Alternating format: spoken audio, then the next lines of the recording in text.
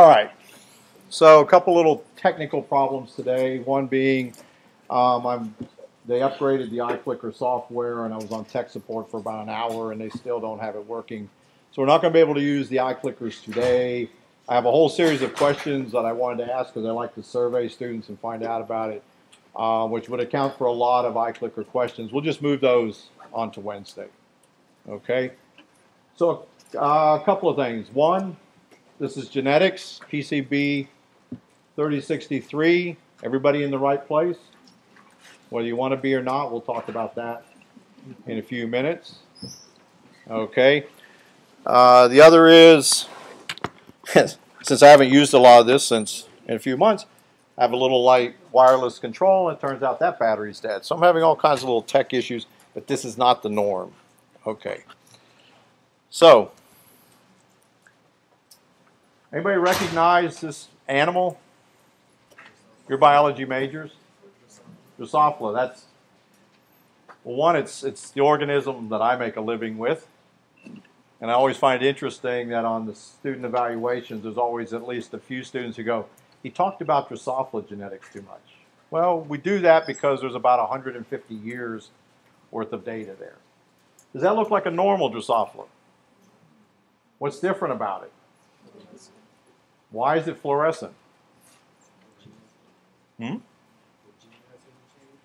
Okay. Pretty close. This is a transgenic animal. It's been genetically modified with a protein from jellyfish called the green fluorescent protein.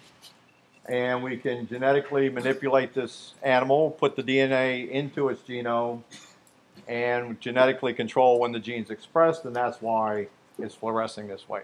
Just using this as a little bit of an introduction to give you some feel of where the state of the art is today. Okay.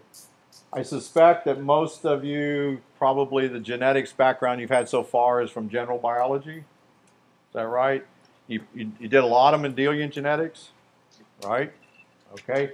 We'll talk about how Mendel, out of all those critically important experiments, really gave us 3 key ideas, and we'll cover all of that in one lecture next Monday. You probably did meiosis, right? You think you understand it. Turns out you don't. But if you understand meiosis, then everything that Mendel taught us, you can see how it comes from the behavior of the chromosomes rather than simply being probabilistic numbers. So I want you to understand this and learn the genetics from the mechanistic side, not from what's the probability, the equivalent, if they still do this, what's the probability of pulling a red beanbag out of a box kind of thing. Okay. You got that. You know about sex-linked inheritance. I get to talk about that, make it a little bit personal since I'm colorblind. And after that, that's probably about as much. Did you cover anything else? Is that about as much genetics? Come on, I need somebody just, I'm up here, okay? Well, that'll cover our first 3 lectures. And we got 23 lectures. So there's a lot of new stuff that you're going to be introduced to. But you'll see this as we'll talk about this a little bit as we go. Okay. Let's just get the mechanics out of the way. So for those of you who haven't met me, don't know who I am, I'm Dr. Binninger.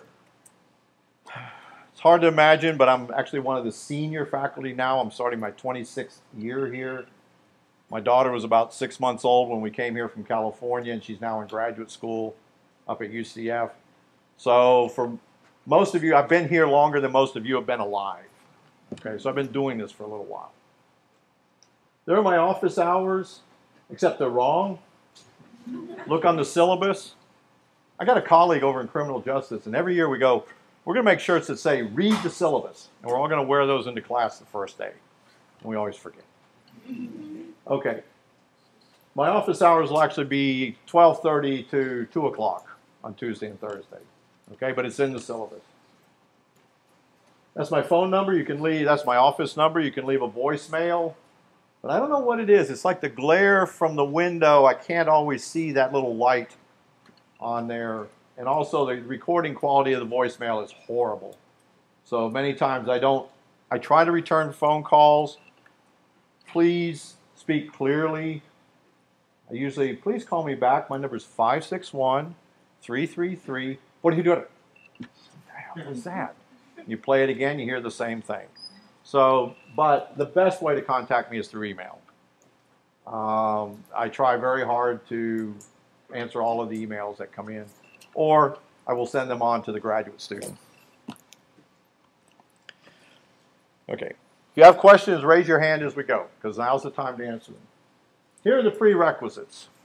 Everybody should have the general biology, bioprinciples, biodiversity, and some general chemistry. Most of genetics today is all molecular, and so it's all chemically based. We're not going to get into any serious chemistry, but you should have some idea what a methyl group, what a phosphate group is, so that when I'm talking about these chemical modifications, you're not thinking methyl, that's CH, what? Have some familiarity. So if you don't have these prerequisites and you couldn't get into the course or whatever, just come talk to me. Everything you need is in the textbook. I think you'll be at a disadvantage, but we can talk about it. And if I think you have a pretty good chance of being successful in the course, then you can take the course. Organic chemistry and biochemistry would be helpful, but I know in most cases you haven't gotten to that point yet in the chemistry sequence. This is the textbook we're going to use. In my opinion, and also in the opinion of Dr. Hughes and Dr. Baldwin, who teach this same course down in Davie, this is one of the best introductory genetics textbooks available. You should find it interesting reading. He's a very good author. This is the 5th edition. It came out last year. Now, in the textbook, does anybody buy books from the textbook store anymore? I didn't think so. Okay. They are marketing it with an access code to something called Launchpad. So Launchpad is one of these interactive learning aids. We're not going to use it. It's not required. If you think it'll be helpful to you, then feel free to use it. I think it's in the syllabus. I have a link that the publisher, prior to this edition, had a whole website with animations and videos and test questions and all sorts of study aids, which are freely accessible. You don't have to have an access code.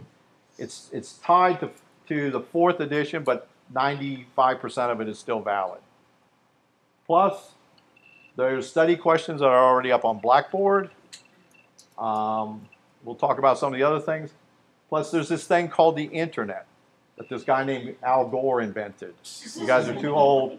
The only reason I say that his name is now resurfaced as a potential Democratic nominee in the next presidential race. Although he looks a lot fatter than he did before. And he did not invent the internet. The important point is every topic that we're going to cover in this course is part of a genetics course in every university across the country. If what I say doesn't make sense, if the book doesn't make sense, start Googling it. Somebody will have an animation, a video, a discussion, something that should say, you finally get to the point where you go, yes, now I get it. The polymerase chain reaction, I think, is one of the best examples. One of our most important technologies now. And if you're interested in CSI, forensic science, all of that, and they do DNA analysis on a single drop of blood, you cannot do that without PCR. Okay. Well, I can walk you through 3 or 4 or 5 slides and show you how it works, but if you just see a video of it, then you can see. So you have all these resources. So personally, I don't think there's a need to be spending even more money on even more resources when all this information is out there at your fingertips. Make use of it. Okay. We're going to use Blackboard a lot to communicate. So this is where all of the information I'm going to give you will reside. So what's currently up there right now are the slides from all the lectures from last year. So this this edition was used for the first time last year. I made all new slides. Things aren't going to change too much because it's still the same edition. So you can read these slides ahead of time before you come in. You have the textbook, you have the syllabus, and I've decided I'll make these video casts. I call them podcasts, now I'm being told they're video casts. They're really QuickTime movies. That's a recording of what I'm saying, hopefully what you're saying, along with the slides. So it isn't going to be necessary to make your own recording or anything else. So if you miss class or just for reviewing, you're going to have all of that there. All right? Look at it before you come to class. I will say this several times. Each new slide that comes up should not be a surprise. Okay? What I don't do is I don't use the grade book. Here's the problem. Look around this room. There's a lot of you in here. Okay? If I put up your grade from the exam on grade book, you get the grade average, and you get your grade. And the grade average will be about a 78, I can tell you that now, after I adjusted a little bit. And you got a 72, and you can't figure out why you have a C minus. And that's because I'm a horrible instructor, and this material is incomprehensible. But the way I'm going to post these grades is I'm going to assign a 4-digit PIN number that'll be in grade book for you. I'm going to post the grades in rank order. And you're going to see that the reason that you got a 72 and a C minus is because you had to go through 6 pages of grades and 180 students did better than you did. Okay? Based on past performance, and maybe you guys will be exceptional, I don't know. Last fall I had a class about the same size, about 10 students fewer. 10 students finished the course with over a 100 average. Okay? But the grades range from a high of about 107 at the end of the course to down in the area where a 4-year-old would have scored by just randomly guessing and filling in circles on a Scantron. So there's a huge breadth in these grades. Okay? When you were 4 years old on a soccer team, fine, you were brilliant, you are gifted, you are special, and here's a blue ribbon for you. That's not how the world works. All right? Everybody sitting around here is your competition. And so I want you to see where you are in a rank order in the class and where you stand next to everybody else. So that's just the way I'm going to do this. So you will see your grades as we go. We'll talk a little bit more when we get to that slide. The key point here is don't look in the grade book for anything other than this PIN number, and I'll tell you a little bit later as we get a little closer to the exam how that's going to work. I'm just going to take 2 minutes to give you some professional advice. When you're sending an email to someone who can influence your professional career, write it as carefully as if you're writing a letter to the President of the United States, or more importantly, a potential employer. Okay? There's this thing called grammar, that the pronoun I is always capitalized, that we work in things called sentences.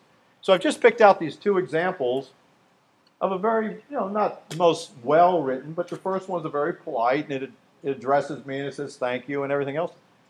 The second one, G afternoon, is the content section attached to this email.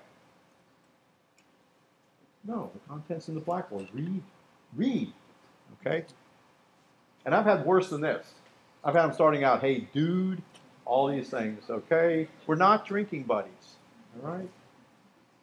Make a good impression and don't be sloppy in the emails. I would suggest write them in Word first. Spell check them. Read them for grammar. Because in many cases, 2 years from now, you're going to come and ask me for a letter of recommendation, and I may just search through my emails to see whether you can even write, whether you can put 2 or 3 sentences together in some intelligible way. All right? Just a piece of advice. Okay, so here are the lecture notes. What I've provided for you on Blackboard, one of the reasons for giving you the slides ahead of time is I'm not training you to be court stenographers. And I know for myself, I'm not a very good note taker. Once I start to write, my brain disconnects. That's not good. There's a lot of science that says your memory's in your fingertips. Writing helps you remember, but you shouldn't be trying to write down everything I have up on the slides. So I've given them to you in a PDF format where there's 3 slides on the left-hand side of the page and space to fill in so that you can make notes as I'm talking and pointing out things. We use figures a lot. I'll be saying, okay, draw your attention to right here. Right, bring those notes. but you're not going to be having to write down everything that's up on the slide. Okay, in a week or so, I'm going to go give a talk to some freshmen on the Human Genome Project, and it always surprises me that they're just sitting there and they're writing as fast as they can to copy down. They're not listening to me. They're just writing down everything that's up on the slide. I can give you the slides. It's not my, it's not my job to withhold information from you. So I'm trying to get this information out to you in as many different ways as I can, since we all learn in different ways. All right. I may make some changes to those lecture slides. You don't have to reprint them all. Any changes, they'll probably be fairly minor. They will be in the video cast then, because that's what will be used. That'll come straight from what was done in class. Any questions so far? 300 plus students, so it's got to be at least one question. No? Wow. Yes? Okay, good question. I forgot to bring that up. The major difference between the 4th edition to the 5th edition is, in the 4th edition, epigenetics is just kind of sprinkled throughout the chapters. The 5th edition has a whole chapter, and we're going to do a whole lecture on epigenetics. Otherwise, there's a little bit of restructuring. So overall, probably 90% of the 5th edition is the same as the 4th edition. If you got it the 4th edition, or you got it cheap, or I'm not picking on you, but you're in here for the 4th time, so you've got the 3rd edition and the 4th edition, and now you don't want to buy the 5th edition, you would be able to do it. The lectures are all key to it. The figures generally might have different numbers, but it's useful. But I think the major, the epigenetics and the chapter on organellar genomes, genomes of mitochondria and chloroplast, is slightly rearranged. So if you get that out of somebody else's 5th edition, you should be okay. Don't go back further than that. All right. Attendance. I know in some of the freshman classes, they're almost manic about taking attendance and such, okay? I'm going to treat you like adults. One of the things I like about teaching at the university is when your parents call me, I can just tell them I can't talk to you, okay? All right. Are any of your parents going to call me? Please say no. Okay. So as such, if you want to come to class, that's fine. If you choose not to come to class, that's fine also. Okay? I think with the amount of material that I've put up on Blackboard, you could treat this as an online course, study yourself, and only show up for the exams. Now, the clickers we'll get to in a few minutes. While they are for extra credit, they're not going to be used for attendance, they do give me an indication of whether you're coming to class or not. In a class this size, there will be about 3 students who are going to stop coming to lecture based on that they won't be using the clicker after about the 3rd lecture. And they will ace the course. And you 3, raise your hands if you know who you are. Okay, you know who you are. But that's 1% of the class. The other is, and I'll show you some data in a few minutes, it is clearly to your benefit to come to class. All right? This is your career. This is your future. I'm on the downhill side, although I'm going to still be here for a while. I read these articles. Everybody's planning for retirement, then in parentheses, except university professors. Okay? So that's up to you. If you need to go to the restroom, right to the back. All right, just please leave quietly, come back quietly without disturbing the class. So if you treat me as an adult and I can treat you as an adult, I think we can get around a lot of these issues. I've already had a couple of emails with some students who couldn't be here today, and that you don't have, the only time you got to deal with an attendance issue if it's going to affect you being here for an exam. I will tell you that once I get to know who the top students in the class are, interestingly, they rarely miss a lecture. Nancy sat right over there, and she's now probably finishing up at Baylor med school. Okay, one of our bets got like a 39 or a 41 on her MCAT. something like that, with a perfect 15 in biology. She could have aced this course without coming to class, but she came to every lecture. Okay. Whoops, getting ahead of myself here. I think I missed. Wow, that doesn't show up very well. I play around with these crazy colors because I'm colorblind, so I can get away with this stuff. But it doesn't always work. Okay, so here's the basic course requirements. There's going to be 4 multiple choice exams. Obviously, we're way too large to have written exams in here. Just because they're multiple choice doesn't mean it's going to be easy. I'm going to give you examples. In fact, I think before the next class, I'm going to give you some sample questions on Blackboard, the way I write the exams, and I'll even throw in some questions that are going to be verbatim from the exam but without the answers. Okay? It's going to be 4 multiple choice exams. Now, things have changed. There's 2 things that are important here. One is the universities, the way they set up this semester, the last actual lecture day is the Wednesday before Thanksgiving. I didn't set that up, okay? We have to have the exam on that day. So don't start coming to me with you buying plane tickets and everything else and need makeup exams and such. That Wednesday before we go to Thanksgiving break is a regular assigned lecture day. So exam 4 will be on that day. The exams are not cumulative, but the nature of the science is cumulative. So just because we cover Mendelian genetics on exam 1 doesn't mean that things like heterozygotes and F1 and F2 won't come up later on. So the nature of the business of the science is cumulative. The exams are not cumulative, and I will tell you, I've already told you on the syllabus exactly what chapters will be covered on each of those exams. Okay, there's an optional final exam that will be cumulative.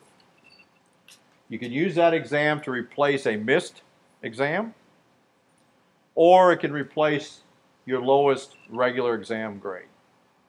There'll be a significant number of students who will do poorly on the first exam because they didn't prepare properly. But once they go through the first exam, they see how they have to change, how they prepare, and then they do much better on the second, third, and fourth exam. Take the cumulative exam, and it completely replaces that horrible first exam grade. So in many cases, I've seen cases where grades have improved by an entire letter grade by being able to do that. There is no jeopardy involved in taking the final exam. If you take the final exam and it's the lowest of those 5 exams, it just gets discounted. So think of it this way. There's going to be 5 exams if you take the optional final. The highest 4 are the ones that count. You want to be in a position where you're happy with the grade when I post them after the 4th exam, and you don't have to deal with it. Okay? Any questions on the course requirements? Yes?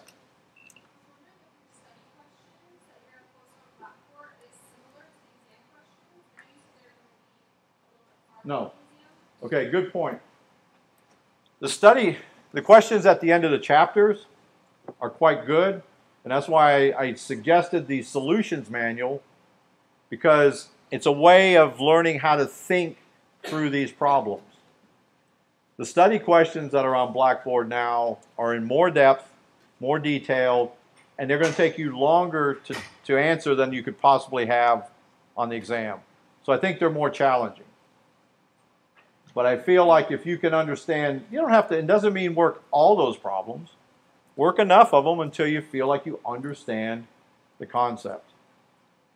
Basically, the multiple choice exams, I've found about 45 questions works out well for the hour and a half that we have. And so you really only have about 2 minutes on average per question. So the short answer is those study questions are more detailed, should be more challenging, should make your head hurt a little bit when you think through them. But I think once you see it, then you understand. Once you understand the concept, then you can answer. There's only so many ways I can ask the question. Does that answer your question? Or did I kind of dodge it too much? Okay. Makeup exams only under truly exceptional circumstances. That's the other reason for that optional final exam. It's your responsibility to be here. You know, I don't want to know that I-90. Yes, I know that I-95 has traffic backups all the time. Make sure you're here. Make sure you're on time. For truly exceptional circumstances, you know, if you can show me that you were in, you know, the ER while we're taking the exam, then I might think about it. Okay. Nope. That's okay. I just kind of stress. Okay. All right. So on the exam day, here's a couple of things. And here was the challenge. I can't allow you to use calculators now because you got calculators, Google Glasses, iPhones, iPad, everything looks the same. So no electronic devices. I've written the problems in a way that I think if you understand the concepts, the math is very straightforward.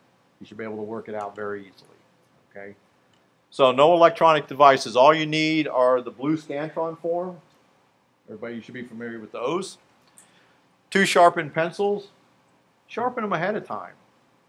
Looks like maybe it's been, may or may not still be on the wall, or maybe they took it down. Don't come in here. You know, come down and ask me if I have I've had students come in and ask me for pencils and a Scantron. All right. If you don't have a Scantron, I will have them for sale for $20 a piece down here. Okay. I've got to pay the mortgage somehow. All right. And also bring a photo ID, and you'll have to show that photo ID. We're going to have several grad students down here proctoring and collecting exams, so bring the photo ID. Cell phones, everything else, just put it away.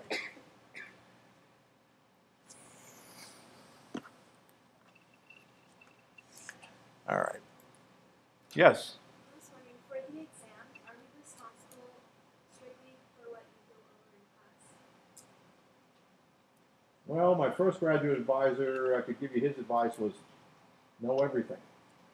All right. But no, you brought up a good point, so let me tell you this. Even though this is an introductory textbook, there is material in there we're not going to cover. So you've actually made a good point. If it's not in the notes, and if I didn't talk about it in class, it won't be on the exam. Okay? For instance, there are sections in this textbook when we get to transposable elements.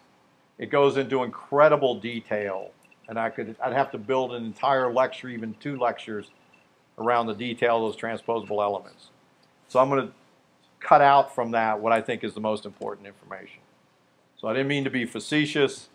That's just what I was told. Yeah, just know everything kind of thing. But, yes, so what I would do is use the slides as a guide through the chapter. The lectures are very closely tied to the textbook. All right? Dr. Pierce has done an excellent job of putting this book together. There's no reason for me to try to reinvent that wheel. We use the same figures, except I have a few figures in a couple of places that I'll give you that I think are better than the ones that are in the textbook. But if we don't cover it in class and it's not in the notes, it won't be on the exam. Okay, also, you're going to get stuck in traffic, or your dog's going to get sick, or your kid's going to get sick, and you can't find a parking place because we're getting to be like a real university now, and parking is difficult. So I'll have these video casts, unless I have some technical problem, but the old ones from last year are up there now for a couple of things. If you miss class, you can listen to what and see what we talked about. And the other is to fill in those little gaps because I went too quickly on something and you didn't quite hear what I said, something like that. So that information is out there. You'll be able to get it. They're rather large files. Most of them are anywhere from about 600 megabytes to about a gigabyte or a little bit larger. But assuming everybody has access to, don't try downloading it from a dial-up modem. You guys don't even know what that is, so don't worry about it. Okay? All right. So we're going to use the iClickers in class. If you've taken this class before or you know other students, I was doing both online quizzes and iClickers. I'm going to get rid of the online quizzes. I don't think they were really that useful. but I'm going to increase the extra credit value. So here's a couple of important points. All right. The only extra credit that isn't linked to the exams, I always can't resist putting 1 or 2 extra credit questions on the exam, is the iClicker. But I'm going to make it worth a maximum of 10 points. I'm going to make it worth your while to be here.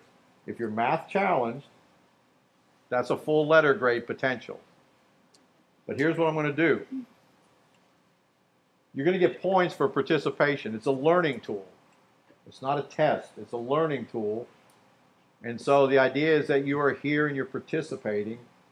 And so at the beginning of each lecture, assuming I get this software issue figured out by Wednesday, participation will be 20 points. So for each lecture, you get 20 points automatically for participation. But you must answer every single question in that lecture. If you come in late and you leave early, you're not going to get the points. All right? So that's going to make up about 40% of that 10%. So if you came to every class and answered every question wrong, you'd still get about 4 points extra credit. Now, all of our grades are based on percentages and everything, you got a 92 or whatever, but I still, at the end, have to give grades based on letter grades, which is what they did when my grandfather was in a one-room schoolhouse more than 100 years ago. But that's what I have to do. So you're at that 90, let's say you're at that 88. So you just got a B plus. But if you can get up to 93, you get 5 points extra credit. The B plus now becomes an A. It's significant. Now, a couple of years ago, I had a student called me up and was complaining he wanted to rate, he had an 89.4, which was a B plus. Well, he didn't have a single clicker point. Fine, that's optional. But we were doing online quizzes at the time. He didn't take a single online quiz. So fine, it stays as a B plus. So this helps me justify whether you get that higher grade based on participation. So you're going to get 20 points for participation. Then what I'm trying, and this is what my grad student Diana is working with me, we're going to start the lecture with 2 questions. One's going to be based on the information from the previous lecture. The second will be on the material we're going to be covering that day. Each of those will each be worth 10 points. So that's 40 points. Then sprinkled throughout the lecture, 3, 4, 5 more questions, 6, whatever's appropriate, those will each be worth 2 points. So it'll be approximately 50 points per lecture, with almost 40% going to participation. All right? So making it a little more, should be a little more enticing to actually come to class. All right?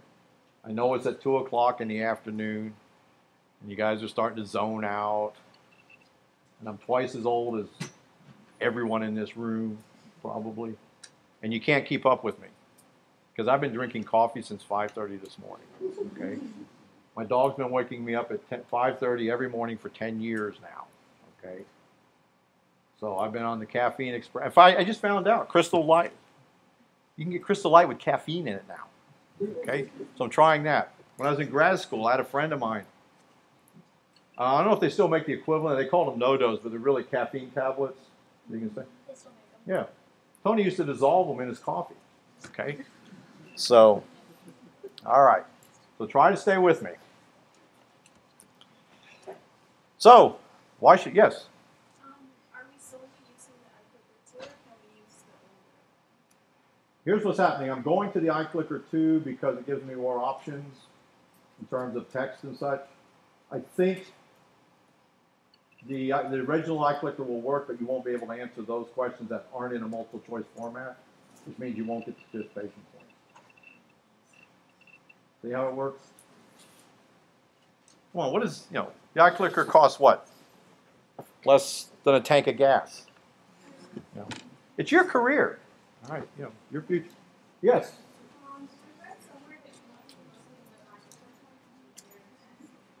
the Yeah. You get feedback from the iClicker. Yeah, and let me qualify. I don't The iClicker is supposed to integrate with the Blackboard and the gradebook. It's supposed to upload those. Blackboard is an imperfect system.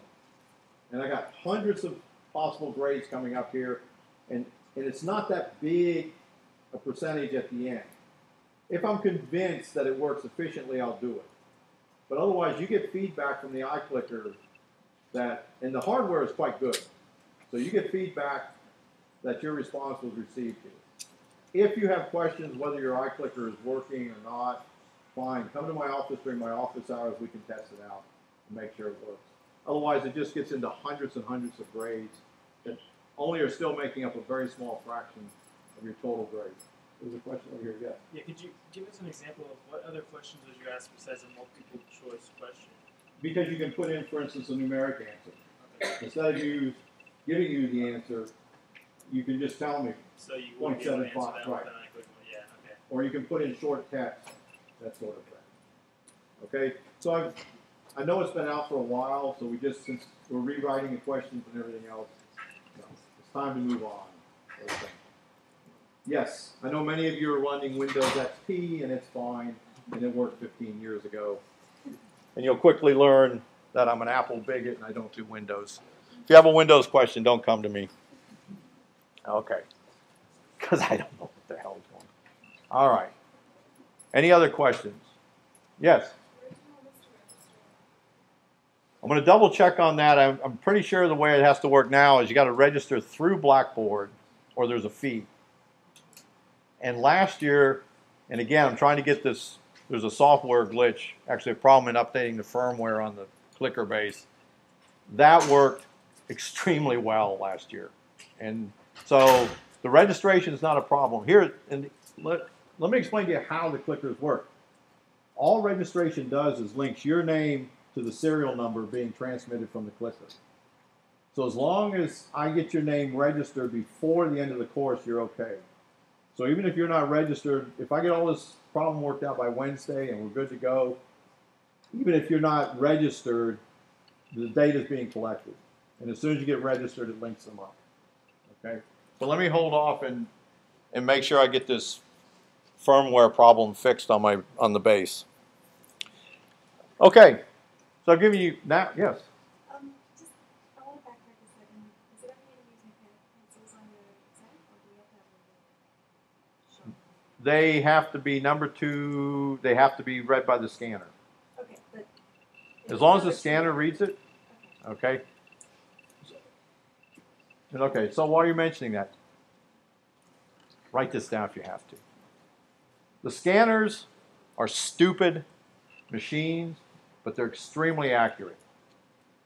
And I have students that come to me and they look on, and what I will have is all the exams will be numbered and I will keep those. And I won't be able to answer questions during the exam because you're just too many students, and I'm just too damn big to try to get into the middle of that group in there to answer somebody's question. So you can write notes on your exam. When you come to review it with me in my office, I can pull that exam out and we can look at it. And the students will swear that they put down A and it's marked wrong. And we pull out the Scantron and they mark down B. You guys have been filling these things out since kindergarten, and you still surprised how among good students they bubble in the wrong answer. So be very careful with that. It still happens. It should almost be second nature to you by now, but it does happen. Okay, so I've made a compelling case for why you shouldn't come to class. All right, it's all online. Why bother to come to class and such? So let's try and confuse the issue by looking at some actual data.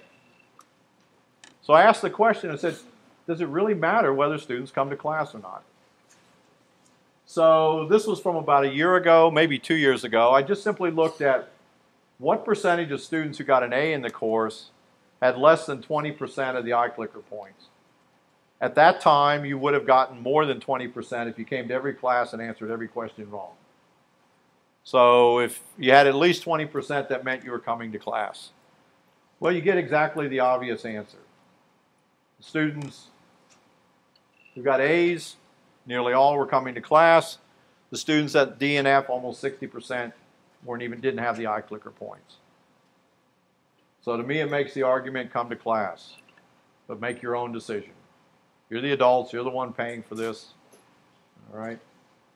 The best way for me to guarantee having horrible student evaluations is if I actually gave you your money's worth. So I'll try not to give you your money's worth completely.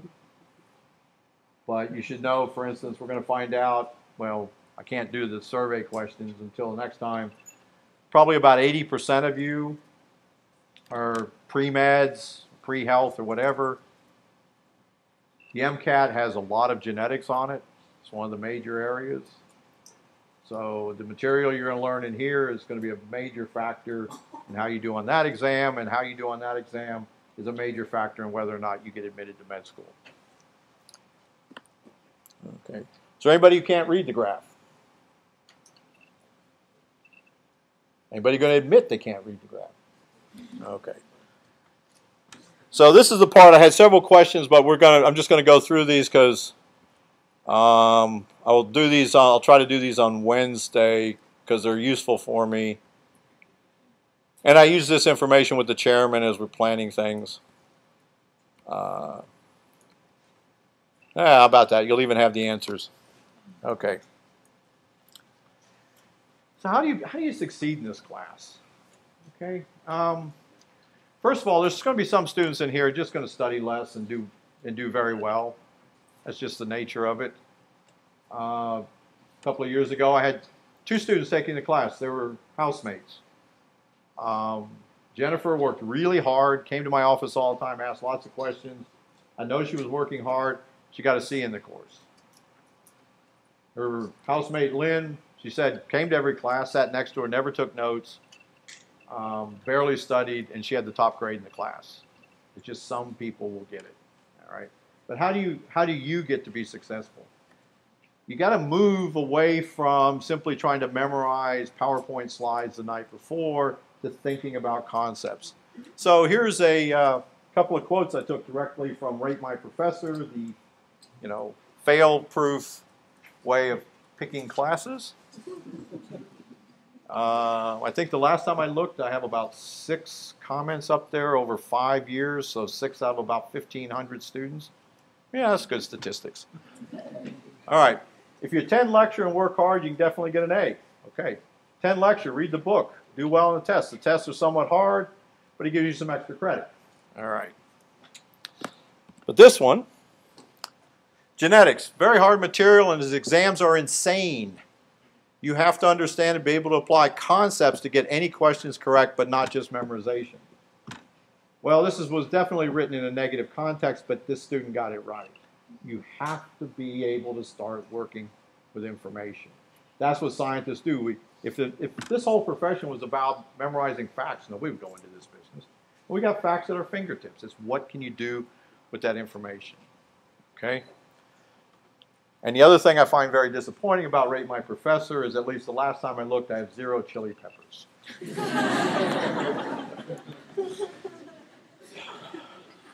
All right. So this is a concept-driven course. And for many students, microbiology and genetics are sort of the portal to these upper division courses, where your professors are going to start to expect you to think critically, to be able to interpret data and such. The way I try to structure the exams, if you memorize the definitions and you memorize what's on the slides, you'll probably get about 60% of the questions right. You'll probably get a C maybe, okay?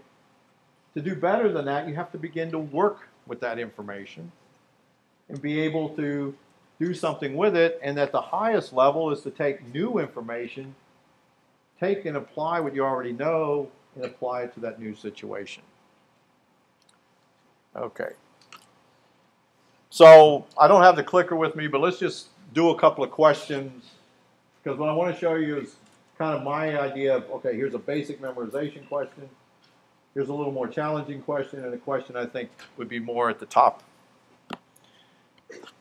Okay, basic memorization question. The meiotic phase during which chromosomes align along the imaginary line through the middle of the cells is called what? You can just shout it out.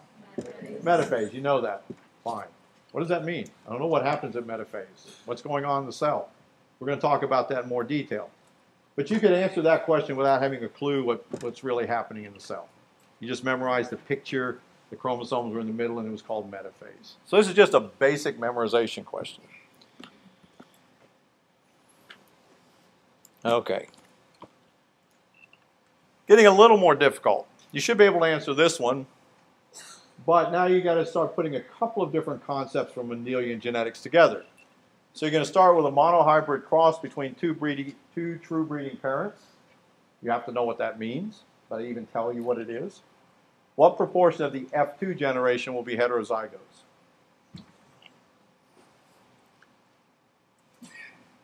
Can you answer it?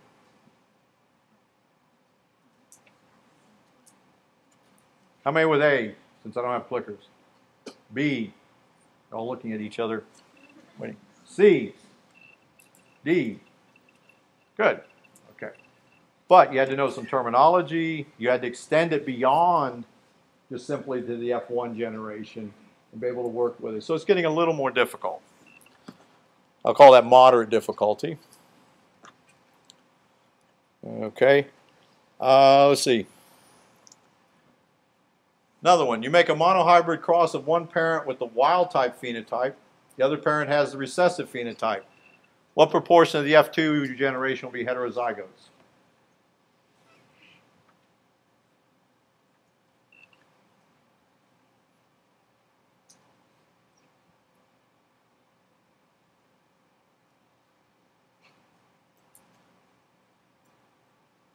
What's the answer? E? E, maybe. Yeah. Whoops. I did get it. Okay. Yes. To be in a situation also to recognize that you don't have enough information. What's missing here? Exactly. Because of the recessive nature, we'll get into that again. You don't really know whether those parents are homozygous dominant or heterozygous. So you don't have enough information to work with it. All right. This is one, at least I think, puts it in sort of the top level of the challenging, and that is coming up with new information. So it's related to color blindness. So you have a new form of red-green color blindness that's caused by a dominant X mutation. Is color blindness a dominant mutation? No, it's recessive. So could you have a dominant mutation that causes color blindness? No. There's no possible way that that gene could be mutated so it acts as a... Is there only one possible allele of that gene? Okay, we could change, if we change any nucleotide in that gene, we've made a new allele of it. So here you're being told that there's a new allele that's now acting as a dominant mutation. Now you're going to have to know what a dominant mutation is. You're going to have to know what sex-linked inheritance is. It says it's estimated that fewer than 1 in a million people have this new allele. So what does that tell you? All right. So Jill has red-green color blindness, and DNA tests confirm that she has this new dominant allele. So is she homozygous dominant or a heterozygote? Why? Well, assuming Jill is not another Bruce Jenner case, let's assume she has 2 X chromosomes. It's a dominant allele. So she's going to be colorblind whether she's heterozygous or a homozygous dominant. But what is she probably? What information up there tells you probably which one of those two is correct? It says that there's only 1 in a million people have that allele. To be homozygous dominant, both of her parents would have to have that allele, right? And assuming her parents didn't meet at a family reunion, you would multiply those two probabilities. So the chance that 2 unrelated people have this allele is 1 million 10 to the 6th times 10 to the 6th. That's 1 in 10 to the 12th. That's about 10,000-fold more than the population of the Earth. So it's extremely unlikely, not impossible, but most likely she's a heterozygote. All right? But you're extending from the information that you're given there. All right, so our partner Bill has normal color vision, so he just has the normal allele. What proportion of her children would now be colorblind? Would all the daughters be colorblind? No, only half, in principle. Could any of the sons be colorblind? Sure, the same half. 50%. So it looks to me like D. 50% of the sons and 50% of the daughters. Because basically they're both going to have a 50-50. Both sexes have a 50-50 chance of inheriting that allele from the mother. Okay? But it's taking what you already know about sex-linked inheritance, but putting a whole new level, a whole different set of data on it. But now apply the same concepts and principles. See? Nothing to it, right? Okay.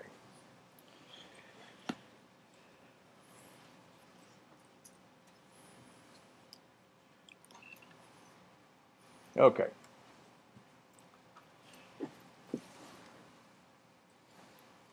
Now, since I'll have a little extra time I can spend on this.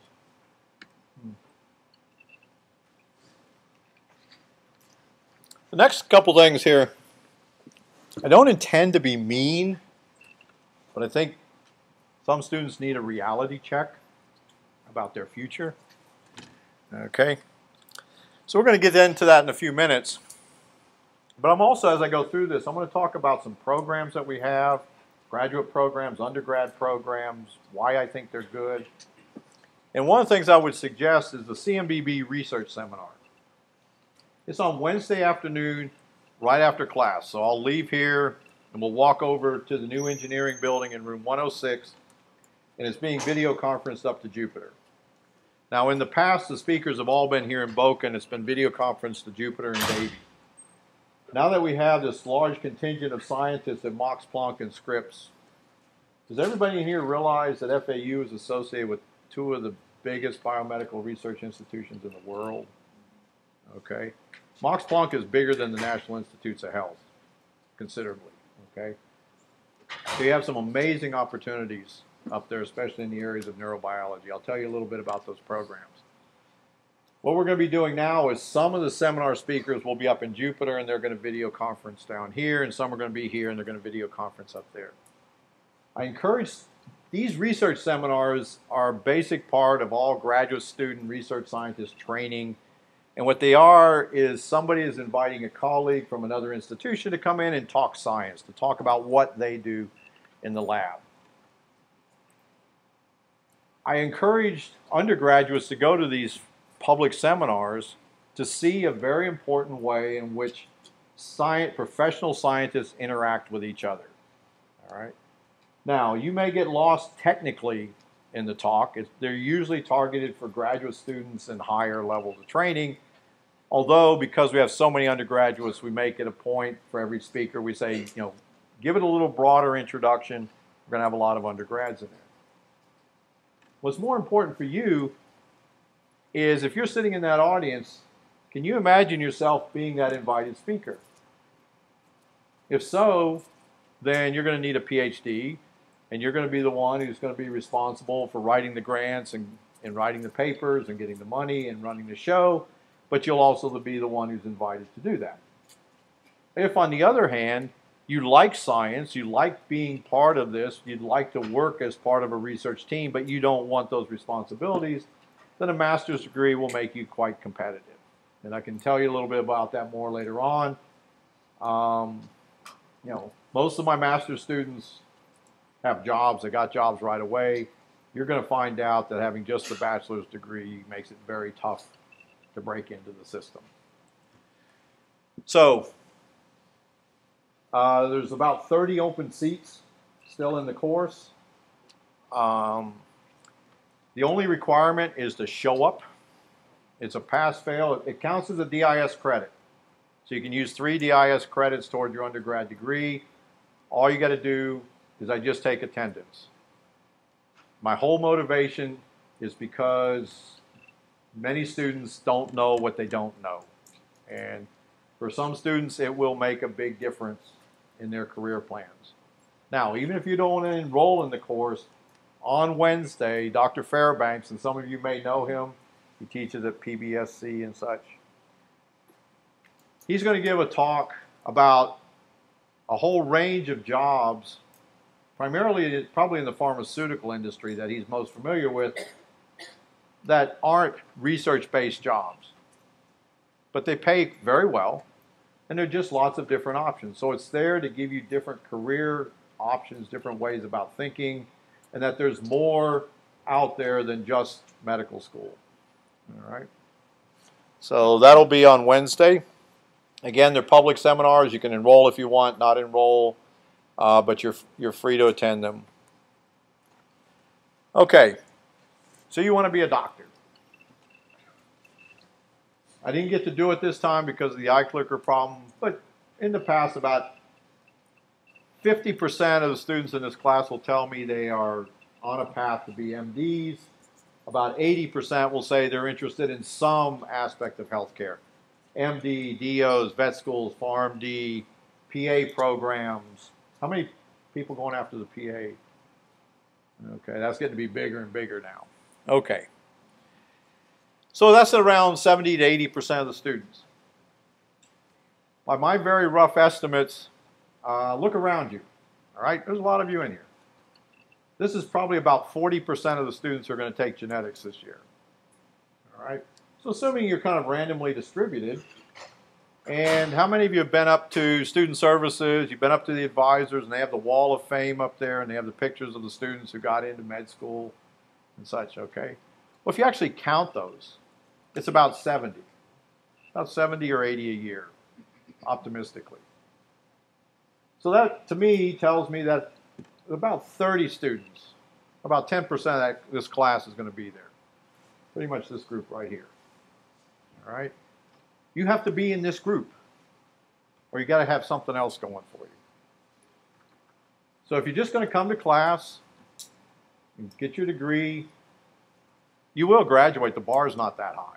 It really isn't. Okay? And if you haven't been to a commencement, Andy Warhol was wrong. You don't have 15 minutes of fame, you have 15 seconds. You step up on the stage, they mispronounce your name, you come up, you shake hands with the dean, you shake hands with the president, you go down, you get your picture taken, and you turn around and there's hundreds coming behind you, and they all want your position. Okay? The problem is that it's so competitive to get into these programs, some good students aren't going to get into these programs. What I'm trying to do now is just give you some other options. And the main thing is, the biology degree by itself is not particularly valuable. It's a starting point to higher level training. If you want to be a true professional, you're going to need graduate training, professional training, and such. And I want to just tell you a little bit about the programs that are here. You may or may not even know about them, and some of the advantages and disadvantages. Okay. Dr. Frazier, I know many of you know her. You probably had her in the general biology. She runs the undergraduate honors program. I've been working with, I've usually had one or two of these students in my lab for about the last 4 years. It's a lot of fun. They're really good students to work with. Nicole is a PhD student in neurobiology at the University of Miami. Daniela is in med school at Miami. James is a PhD student at Princeton with a Nobel laureate. Jessica just started med school at UCF. These students are successful. The advantage is, and I really push upon you, get involved with the DIS, get involved in a lab, because you're going to need letters of recommendation. Many of you are going to come to me a year or 2 years from now, and you're going to want a letter of recommendation. And quite honestly, I probably won't remember. Okay? It'll be fun to talk to you and such, but it'll be hundreds of students from now. And I can look up your grades and see that you did very well in the course and such. But I can tell that just by looking at a transcript. All right? You get into this honors program, you're getting real research experience. You got some professors who are getting to know you and can talk about those traits that are important in success in graduate programs and professional schools that aren't on a transcript.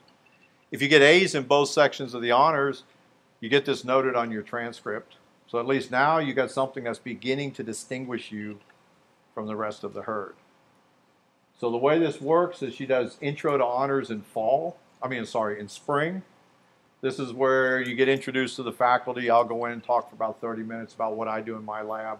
Other professors come in, and that's when the students start pairing up at that point. Then you work in their lab through the summer. You do a thesis proposal in fall, and then a thesis defense in spring. Is it a lot of work? Yes. Okay, is it challenging? But it's going to work on your writing skills and really give you a feel for what, if you're looking at a graduate program, what you can really expect from it. So I think it's an excellent program, although the number of students that can get into it is very limited. Recommendations. I wanted to show you this because this is a typical, yes?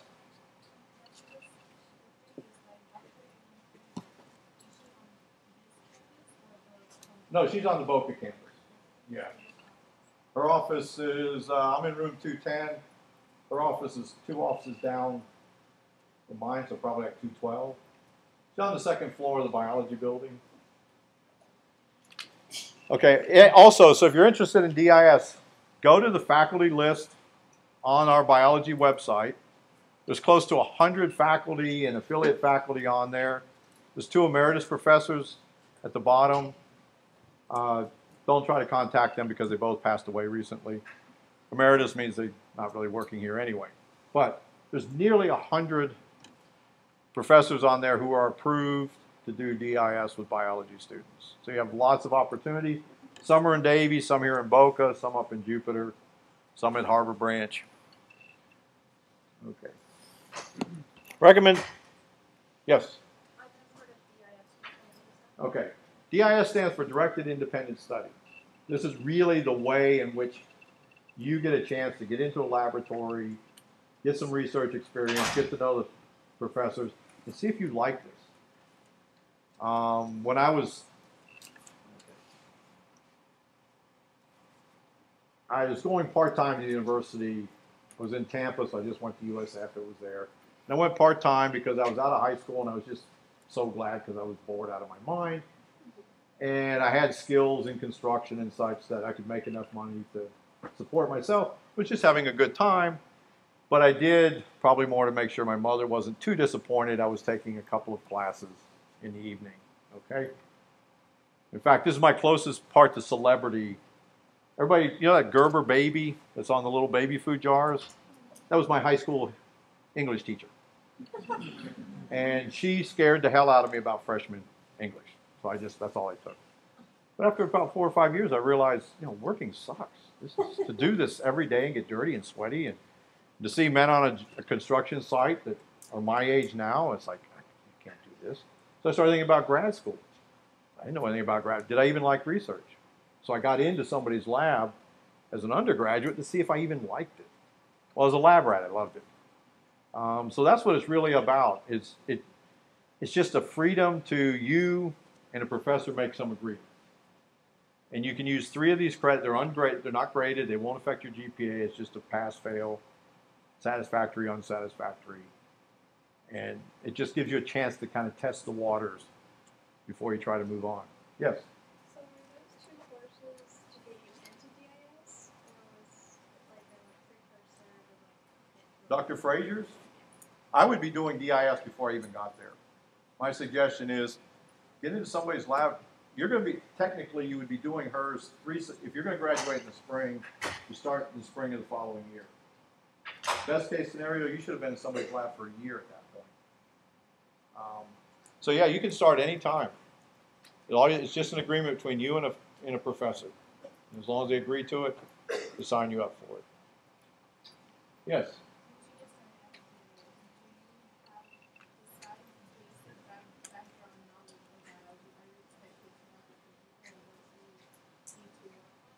If I'm following the question, it depends on you and the professor.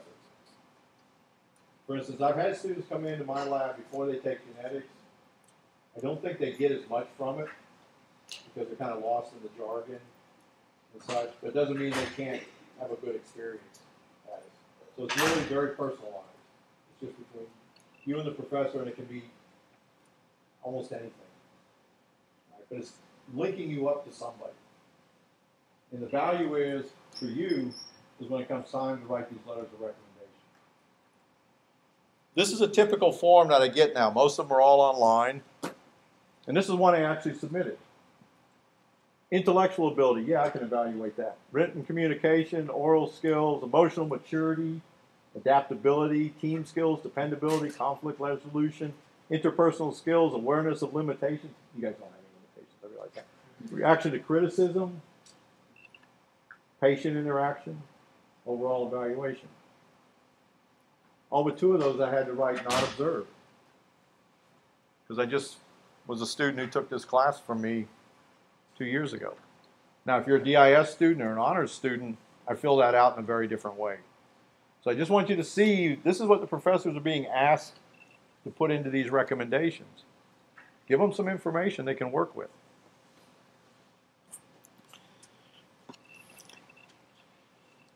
The other is graduate training. As you're going to find out, or you've already found out, biology is a popular degree, but it's a starting point in most cases. Some students will get lucky. They'll get a break, get into a company, get somewhere, and then they can move on from there. At this point, I think the master's degree makes you the most marketable.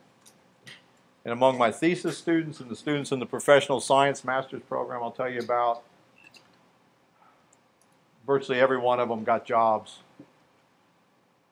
before they finished writing their thesis or immediately afterwards. Okay? Because it gives you experience. Right? When they say they want a bachelor's degree and some experience, they want internships, they want DIS, they want something besides the fact you just came to class. Okay? The master's program, we have a long-standing program in the thesis. You can also, one of the advantages of the sciences over other areas is you can get paid to go to graduate school.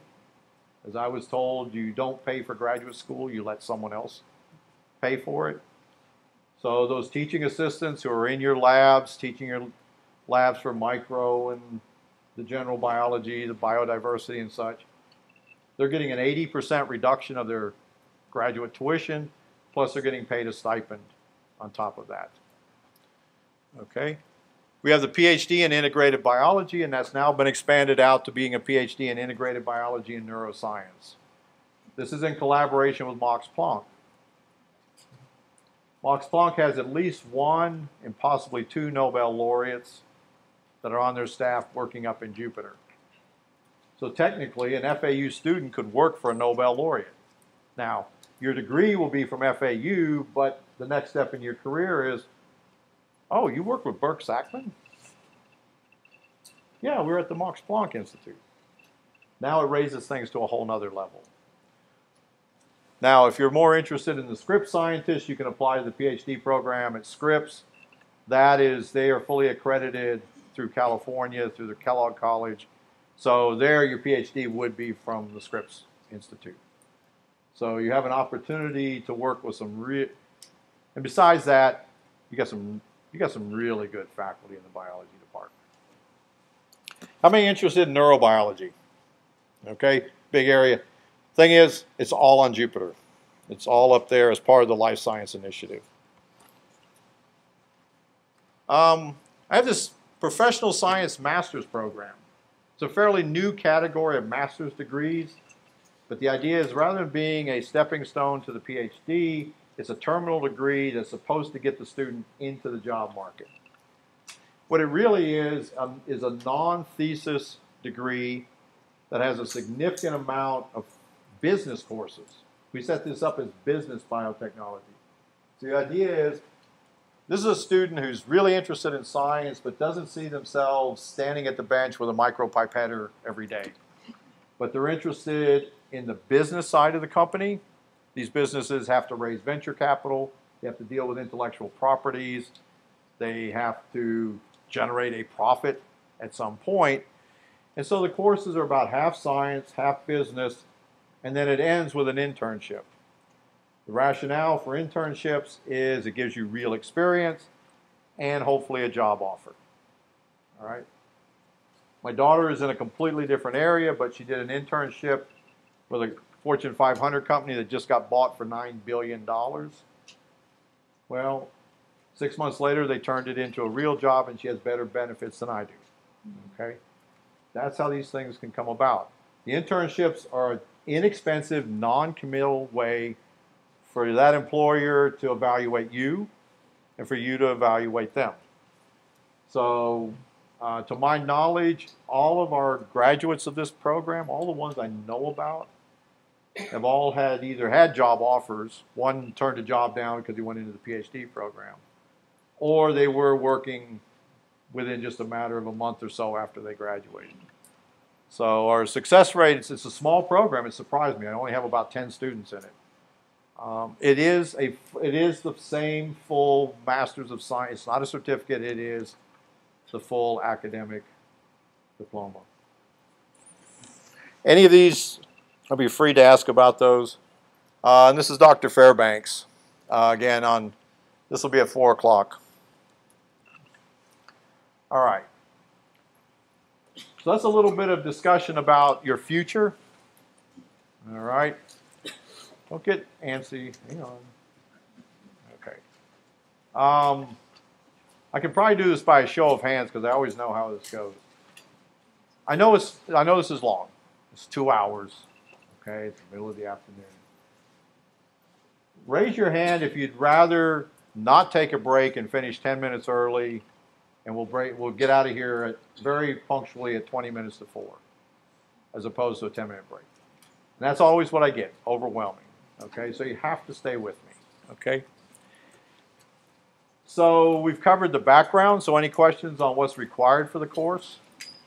All right. Try to give you some ideas about what you can do in terms of thinking and planning, and that you are at a critical junction right here.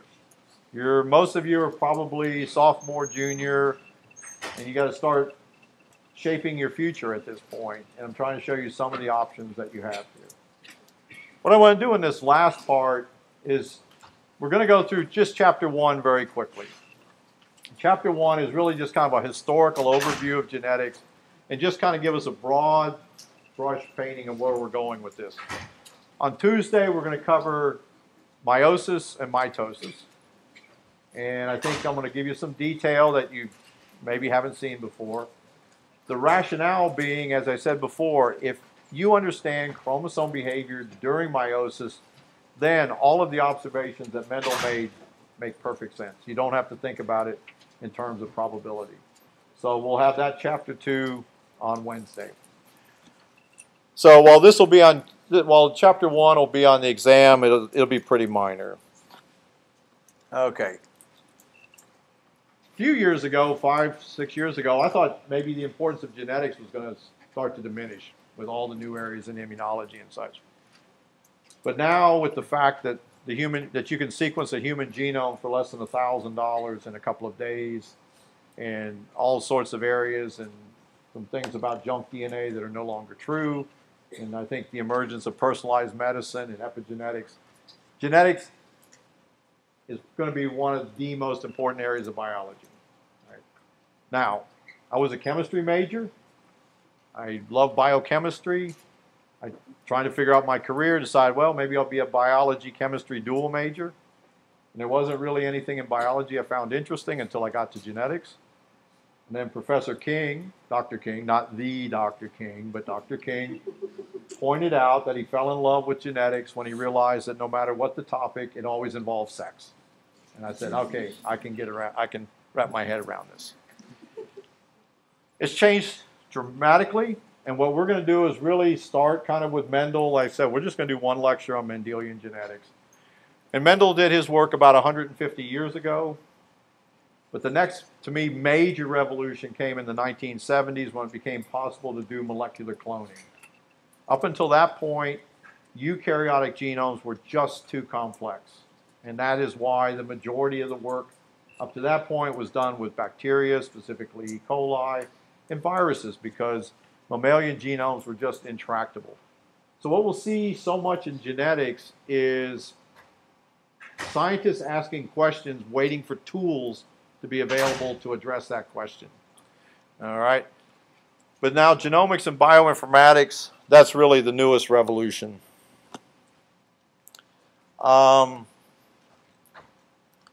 So this is really just to say at the heart of it, we're going to do a lot of comparing and contrasting between prokaryotes and eukaryotes. But there are some fundamental principles in there that you just see through evolution that have carried through from the most primitive organisms all the way up to humans. One of the most interesting things is all cells, as we know them, have double-stranded DNA as their genetic material. Now, are viruses living organisms?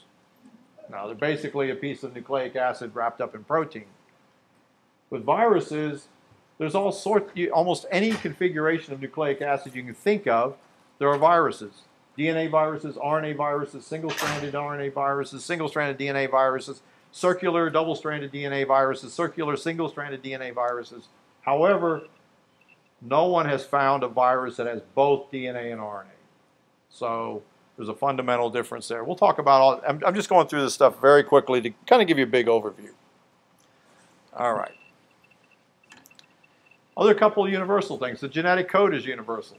They taught you that, right? Well, it's nearly universal. There's a few exceptions. But the same genetic code is used throughout. There's a central dogma of biology that Francis Crick laid out, and that is that genetic information flows unidirectionally from DNA to RNA to protein. And that held up until the discovery of the retroviruses like HIV, where you have a situation where the genetic material is RNA and then it becomes DNA. So what we see is exceptions keep coming out of all of this. The other important thing, and at least the kind of research I like to do, is to work with model organisms. So to work with organisms where you have good tools, good genetics, and you take advantage of the fact that evolution, there's a conservation of structure and function through evolution. So we can study problems in Drosophila that actually have relevance, for instance, in humans. But we can do experiments in those flies that we cannot do in humans. All right? If you're in a lab and you work with vertebrates of any type, mice, sea turtles, or whatever, your advisor, the head of the lab, has to write out these very detailed protocols of how those animals are going to be handled, and it has to be reviewed by a university committee, and it is very technical and very tedious and very formal, and you have to go through this process. Drosophila, I can do anything I want. Okay? There is no Drosophila Liberation Front breaking into the lab and freeing thousands of flies in the middle of the night. Okay? So if you're going to do genetics, here's just a couple of things you're looking for. You want short generation times. You need lots of progeny so you can do some good statistics. They adapt well to a laboratory environment, fairly easy to take care of, and their genomes are fully sequenced. So just to give you an example of a few of these are the most important ones and ones we'll talk about. Our old friend Escherichia coli, which at one point was the most studied organism on the planet prior to really molecular cloning work and such. Why do you think E. coli became the model organism for bacteria? Is it a good representative of bacteria in general? No, not really if you talk to the hardcore microbiologists. Okay. What it turns out was actually, there was a physicist named Max Delbruck, right around the 1940s, about the time the atom was being split and the atomic bomb was being built, who decided that all the big questions in physics that had been answered. He was wrong on that point. And he wanted something really complicated to study, so he thought he'd go after genetics. And he also organized other investigators and said, let's all work with the same organism so we can compare notes. So it was really from that that E. coli became sort of the prototypical single-cell bacterial eukaryotic or prokaryotic model. Saccharomyces cerevisiae, or yeast, is really, it's the most simplest eukaryotic model. So it has many of the growth characteristics of E. coli and such, but it is a true eukaryotic cell. I did some really important, probably some of my best science was done in grad school with Saccharomyces because I used to make my own beer. That's why I took all those courses in biochemistry. C. elegans, this little nematode. really important model in development. Dr. Gia works with it for something called autophagy. Again, its whole genome has been sequenced, but the big thing was these organisms, a whole fate map. In other words, the fate of every single cell in these organisms, that map was all worked out. They knew which cell gave rise to which cell. It's something like 1,100 cells or something like that in the organism. So it was a really early, important model for developmental biology. Here's our friend Drosophila. We got over 100 years of genetics. So Thomas Hunt started using Drosophila in the early 1900s. So we're just a little over 100 years of genetics with it now. Many human genes that are involved in disease processes, cancers and such, those genes were first identified in Drosophila. Some of them still carry that same name. Like, for instance, one was called Sonic Hedgehog, and it still uses that same name for the human counterpart. For the plant molecular biologists, probably not so much anymore, but this little weed, Arabidopsis, was really kind of became the model organism for the plant molecular biologist. Anybody interested here in botany? We always have a lot of them. Anyway, so you're taking Dr. Zhang's plant biotech course? You should. He's got a DNA gun in there. You can go shoot the plants, make your own transgenic plants. Plus, if you like small classes, I think he's only got 6 or 8 students in the whole class. But he's got something called the DNA gun, where you literally, it's small little, probably titanium or platinum pellets coated with DNA, and you fire it at the cells. And as they go through the cells, the DNA gets stripped off, and that's how you get the DNA into the cells. And I figure it was probably invented by, this is the way it could happen. You got 2 grad students sitting in a bar. Starts out like a joke, doesn't it? 2 grad students sitting in a bar. No, a lot of science actually gets sketched out on the back of beer coasters, sitting there. And I can imagine one of them going, you know, I've been here for 3 years now, and I still can't get this thing transformed. The other one goes, why don't you just shoot the damn thing? And then from there, the whole thing develops. You didn't know that's how science actually happens, right? Honeybees now, becoming a major model organism because now we can get into really complex things like communication, behavior, neurobiology, ecology, evolution. Now, Dr. Davis, he's head of neurobiology at Scripps. Now he works with Drosophila. He studies memory and learning. He trains fruit flies the way Pavlov trained dogs.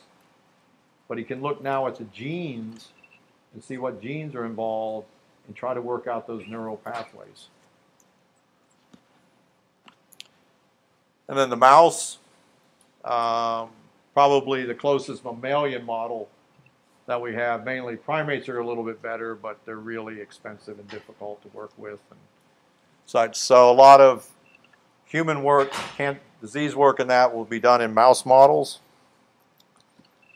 Surprisingly, zebrafish, these little fish that you can get at the pet store, a very important transgenic animal model for development. We won't talk about it too much except in one of the later chapters. So just kind of giving you a quick, just as we go through these lectures, I'll give you dates, all right? Do you have to know the dates for the exam? Sure, you have to. No, okay? But it's context, all right? Because there's things I'll tell you that people thought, for instance, genes are encoded in DNA, right? Well, up until the late 1940s, that was not what scientists thought. The predominant idea was that proteins would encode the genetic material. Then we'll talk about a series of some landmark experiments that just absolutely proved that DNA has to be the genetic material. So there are things we will tell you now that may get disproved later on. Does anybody know what I mean by junk DNA in the human genome? Okay, Francis, yes? Nope. Those are part of it, but about 95, yes? Yes.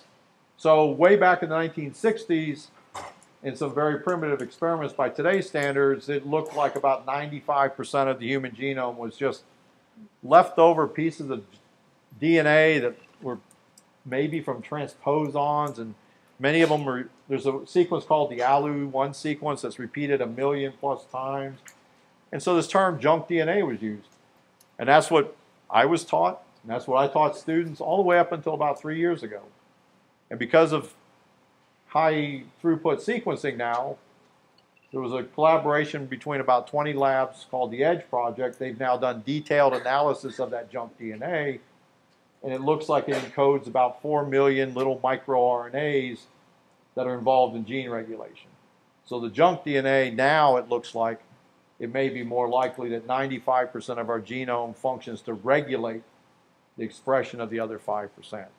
So these ideas keep changing with time. Okay, so we'll start with Mendel. He published his work on the pea plants way back in 1866. It went unappreciated for about 30 years. Chromosomes, we really started to work those out in the early 1900s. Morgan came in with flies, same time. So really the traditional genetics is starting to get going about the early 1900s. As I said, it was really at the biochemical and molecular level, it was viruses and bacteria that predominated all the way through the 1900s, up until the 1970s when molecular cloning became available. Then there was now a tractable way to get into the human genome and these other complex genomes. The genetic code was all worked out in the 1960s, some really important work done at that time. So it was recombinant DNA in the 70s that really got things going, learning how to do DNA sequencing. Sanger won his second Nobel Prize for DNA sequencing. The polymerase chain reaction I mentioned earlier, I call it a watershed technology. Basically, between that and the sequencing of these genomes, made all the technology I learned as a graduate student, a postdoc, and probably my first 15 years or more here at FAU is now obsolete. So I'll have to put all of that into some history of molecular biology course now. The Human Genome Project was initiated in 1990. The first full DNA sequence of, these are just some of the other bacteria, like yeast was sequenced in 1996, and just to kind of in that sort of late 1990s, early 2000s, sequencing at a high throughput pace where the technology was all fully automated, high throughput, the computers could handle the data, the internet's getting to be in a workable state. All of this data started coming into these databases.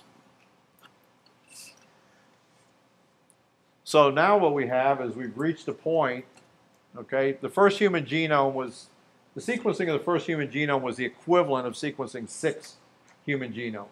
And it cost $6 billion. It took 13 years. Dr. Narayanan told me a few months ago that he had his genome sequenced for $1,000. It's in the database, but he won't give me the reference number. Okay.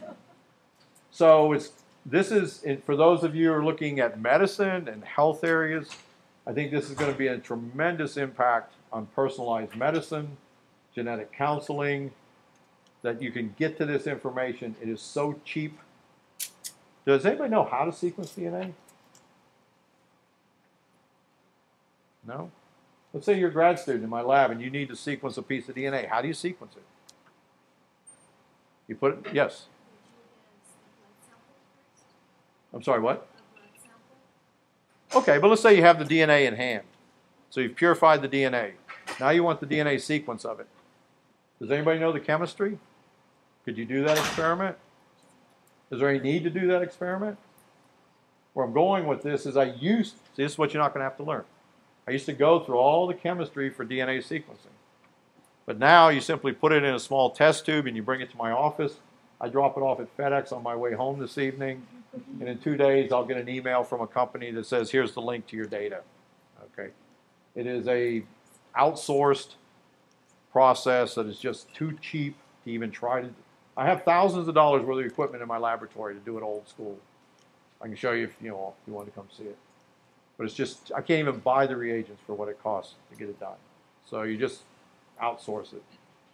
So the fact that you can do this, that you can sequence entire human genomes, there are projects such as the 2000 Human Genome Project, where they're taking, if you really want to know what genes are involved in cardiovascular disease, you need genetic information from a large group of people who have the disease and a large group who don't, because who knows how many different genes are involved in that. So this is now called meta-analysis, where you're actually analyzing the genetics of hundreds, if not thousands, of genomes simultaneously.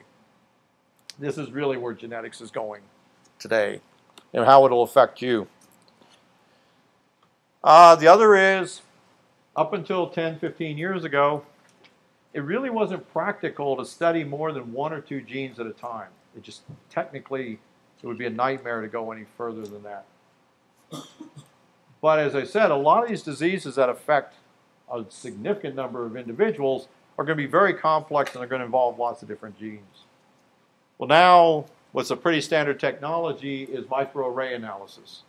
So kind of building on the computer chip technology, these are little microdots of DNA imprinted on glass and then are screened, and Affymetrix owns the patent on it, but right now the technology is there. You can screen the expression of the entire human genome in a single experiment. So you can literally see how tens of thousands of genes are changing expression. So the tools are getting so much better now. Okay. When I was a graduate student many, many years ago, I had friends who worked in mammalian genetics, and it's like, why would you do this? It's just too complicated. Just beat your head against the wall and you'll make more progress. All right. To go into human genetics, you had to be out of your mind. Not anymore. The human genome is now highly accessible. There's lots of very good tools for it. And I think you're really just on the cusp of seeing this impact, let's say, at the level of healthcare and how physicians, genetic counselors,